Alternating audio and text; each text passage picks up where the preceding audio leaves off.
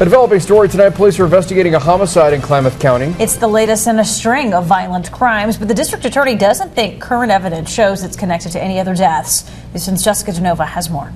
We've had a lot of homicides recently in Klamath County since I became the DA. The latest one, the shooting of 32-year-old David Joseph Kelly Costa, found dead in a Chiloquin home on Sundance Drive. We have forensic information.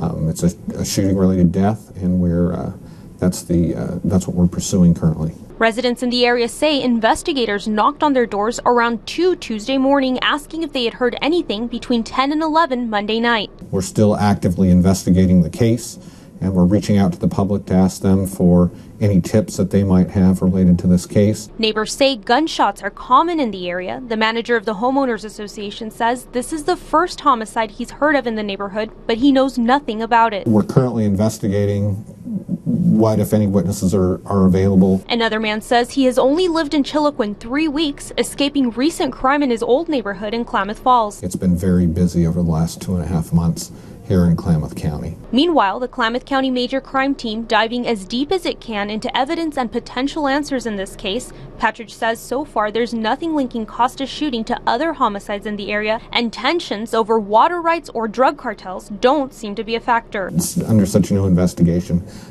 We don't have anything currently right now that's tying to those particular situations. The district attorney says one thing he does know, you don't have to fear your safety is at risk. Based on the facts that we have now, we have no reason to believe that the public should be alarmed.